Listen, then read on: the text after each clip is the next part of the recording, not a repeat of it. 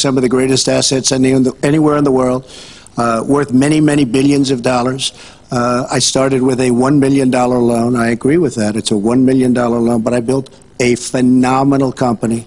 And if we could run our country the way I've run my company, we would have a country that you would be so proud of. You would even be proud of it. And frankly, when you look at her real record, take a look at Syria, take a look at the migration, take a look at Libya, take a look at Iraq. She gave us ISIS because her and Obama created this huge vacuum.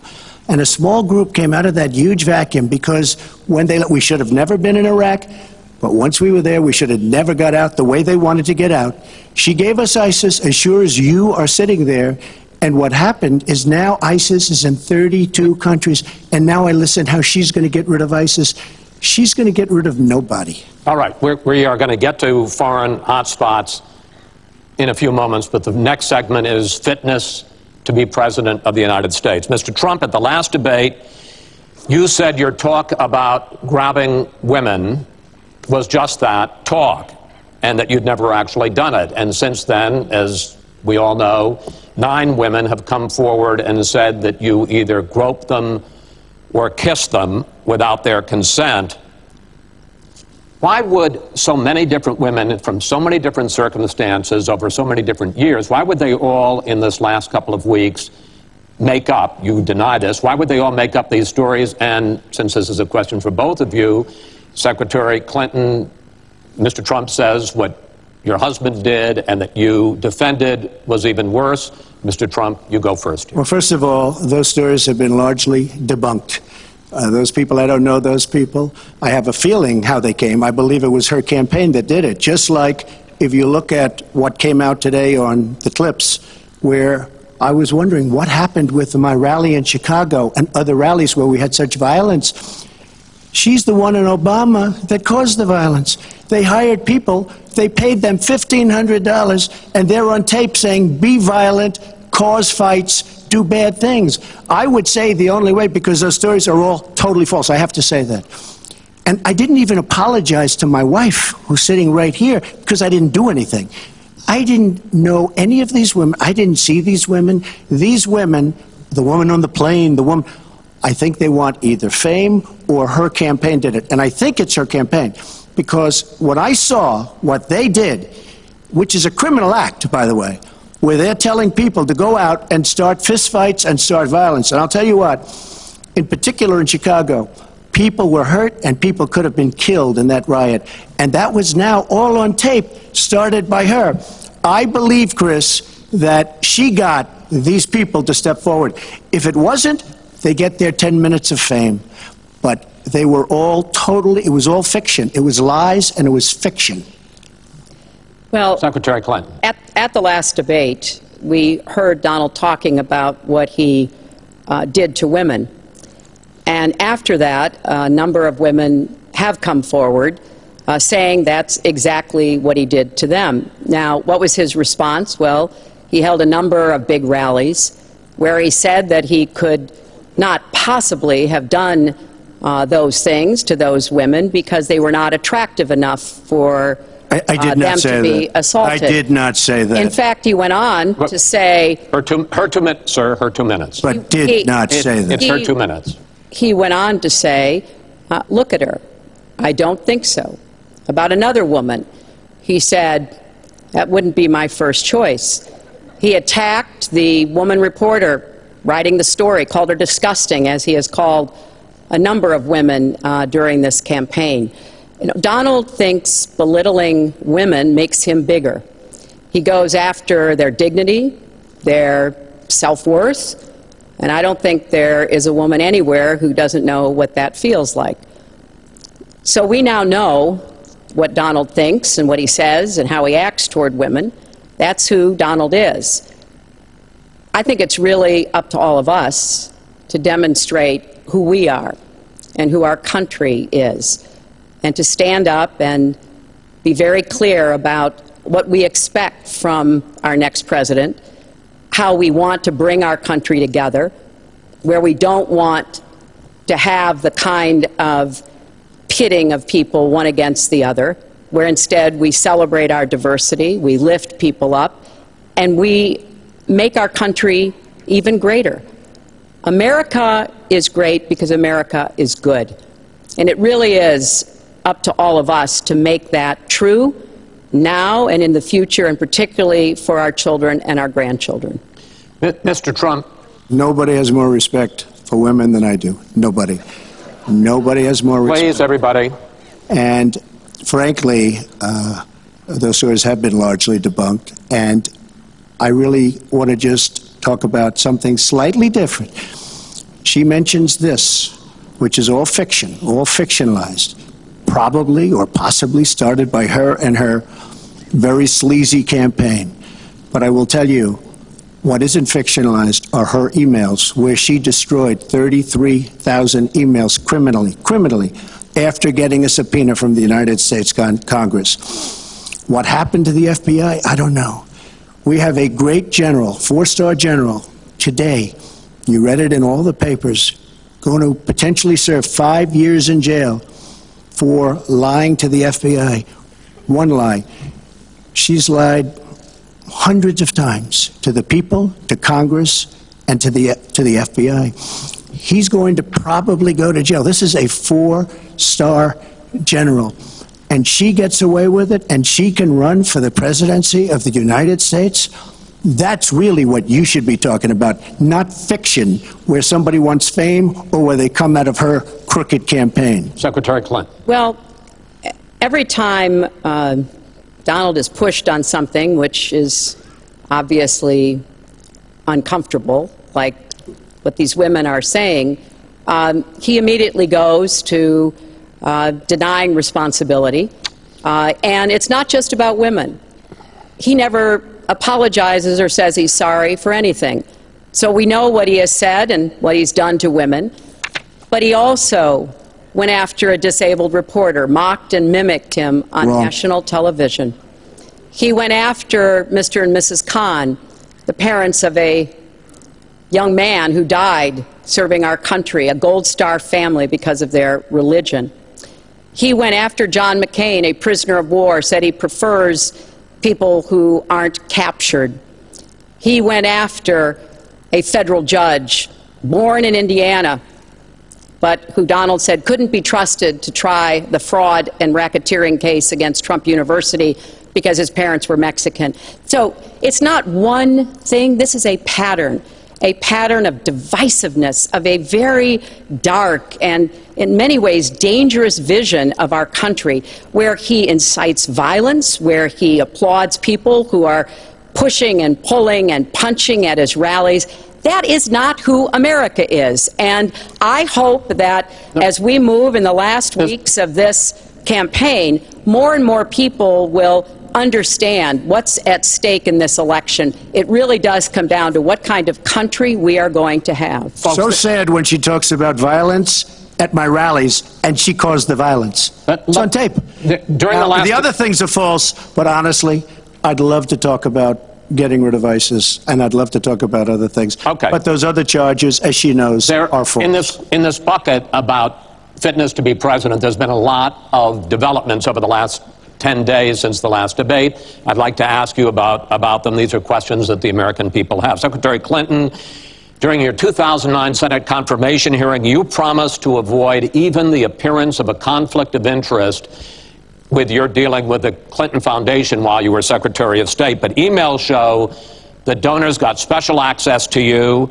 Those seeking grants for Haiti relief were considered separately from non-donors, and some of those donors got government contracts, taxpayer money.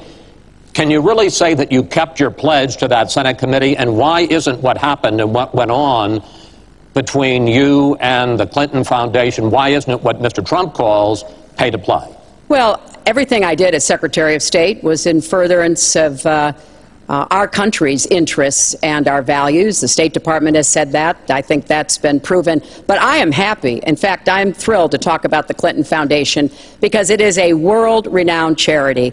And I am so proud of the work that it does. You know, I could talk for the rest of the debate. I know I don't have the time to do that. But just briefly, The Clinton Foundation made it possible for 11 million people around the world with HIV/AIDS to afford treatment, and that's about half of all the people in the world who are getting treatment.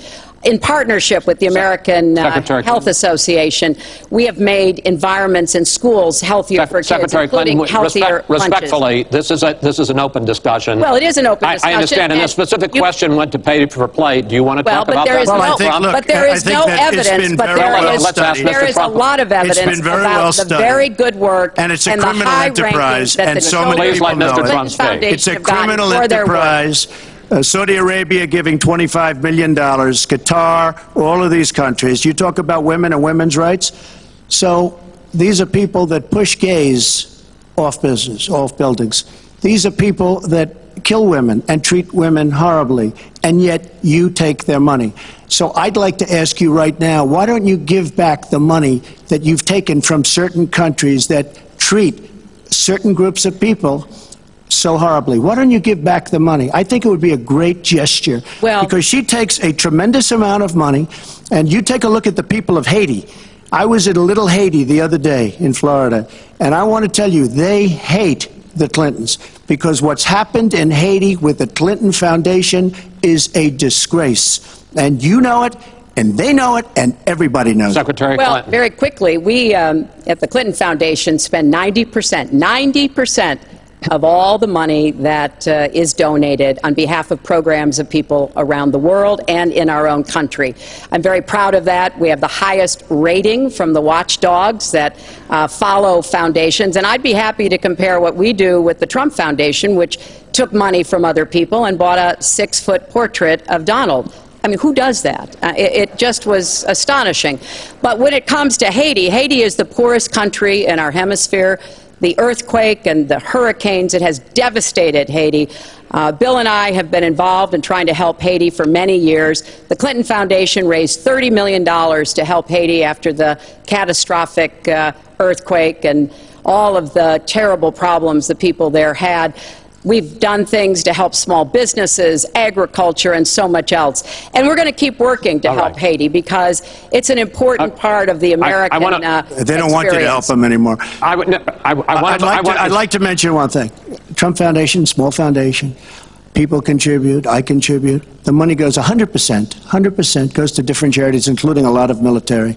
I don't get anything. I don't buy boats. I don't buy planes. What happens is the money goes out. Wasn't some of the money used to settle your lawsuit, sir? No, it was. We put up the American flag, and that's it. They put up the American flag. We fought for the right in Palm Beach to put up the American flag. There was a penalty that was imposed by Palm Beach County, and the money came from your foundation. And by the way, the money went to Fisher House, where they build houses. The money that you're talking about went to Fisher House, where they build houses for veterans and disabled. I want to get into one last... But of course, there's no way we can know whether any of that is true, because he hasn't released his tax returns. He is the first candidate ever to run for president in the last 40-plus years who has not released his tax returns. So everything he says about charity or anything else, we can't prove it. You can look at our tax returns. We've got them all out there. But what is really troubling is that we learned in the last debate he has not paid a penny in federal income tax.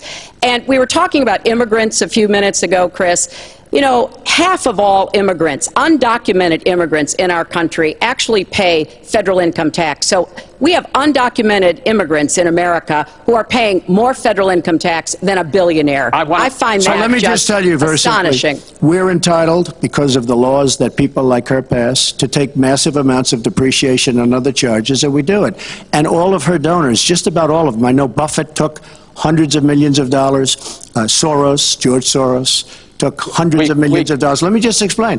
All of her donors, most of her donors have done the same thing as I do. Okay. Well, and you know what you should have done? Folks, we heard and this. You know, Hillary, what you should have done? You should have changed the law when you were a United States Senator. If you don't like it. Yeah. Because your donors and your special interests are doing the same thing as I do, except even more so. Well, you should have changed the law, but you won't change the law because you take in so much money. I mean, I sat in my apartment today on a very beautiful hotel down the street, known as Made with Chinese steel. But I will tell you, I sat there I sat there watching ad after ad after ad, false ad, all paid for by your friends on Wall Street that gave so much money because they know you're going to protect them. And frankly, you should have changed the laws. If you don't like what I did, you should have changed the laws. Mr. Trump, I want to ask you about one last question in this topic. You have been warning at rallies recently that this election is rigged and that Hillary Clinton is in the process of trying to steal it from you. Your running mate, Governor Pence, pledged on Sunday that he and you, his words, will absolutely accept the result of this election. Today, your daughter Ivanka said the same thing. I want to ask you here on the stage tonight, do you make the same commitment that you will absolutely, sir, that you will absolutely accept the result of this election? I will look at it at the time. I'm not looking at anything now. I'll look at it at the time. What I've seen is so bad. First of all, the media is so dishonest and so corrupt, and the pile-on is so amazing. The New York Times actually wrote an article about it that they don't even care. It's so dishonest, and they've poisoned the minds of the voters. But unfortunately for them, I think the voters are seeing through it. I think they're going to see through it. We'll find out on November 8th, but I think they're going to see through it. But, sir, there's if you look, excuse me, Chris, if you look at your voter rolls, you will see millions of people that are registered to vote. Millions. This isn't coming from me. This is coming from Pew Report and other places. Millions of people that are registered to vote that shouldn't be registered to vote. So, let me just give you one other thing. So I talk about the corrupt media. I talk about the millions of people. Tell you one other thing. She shouldn't be allowed to run. She's guilty of a very, very serious crime. She should not be allowed to run. And just in that respect, I say it's rigged. Because she should never, Chris, she should never have been allowed to run for the presidency based on what she did with emails and so many other things. But, sir, there is a tradition in this country. In fact, one of the prides of this country is the peaceful transition of power, and that no matter how hard fought a campaign is, that at the end of the campaign, that the loser concedes to the winner. Not saying that you're necessarily going to be the loser or the winner, but that the loser concedes to the winner and that the country comes together in part for the good of the country. Are you saying you're not prepared now to commit to that principle? What I'm saying is that I will tell you at the time. I'll keep you in suspense. Well, okay? Chris, let me respond to that because that's horrifying. You know, every time Donald thinks things are not going in his direction, he claims whatever it is rigged against him. The FBI conducted a year-long investigation into my emails. They concluded there was no case. He said the FBI was rigged. He lost the Iowa caucus. He lost the Wisconsin primary. He said the Republican primary was rigged against him. Then Trump University gets sued for fraud and racketeering. He claims the court system and the federal judge is rigged against him. There was even a time when he didn't get an Emmy for his TV program 3 years in a row, and he started tweeting that the Emmys were rigged against him. Should have gotten it. This is a mindset. This is how Donald thinks. And it's funny, but it's also really troubling. Okay. You know, that is not the way our democracy works. We've been around for 240 years. We've had free and fair elections. We've accepted the outcomes when we may not have liked them.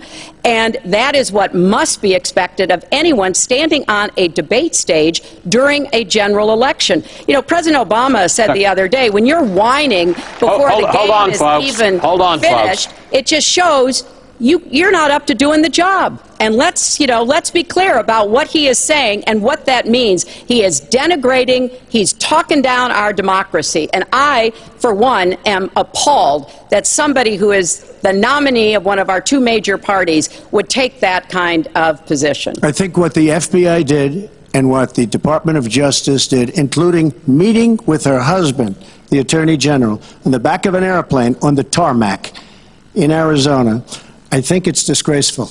I think it's a disgrace. All right. I think we've never had a situation so bad. Hold on, folks. This doesn't do any good for anyone. Let's please continue the debate, and let's move on to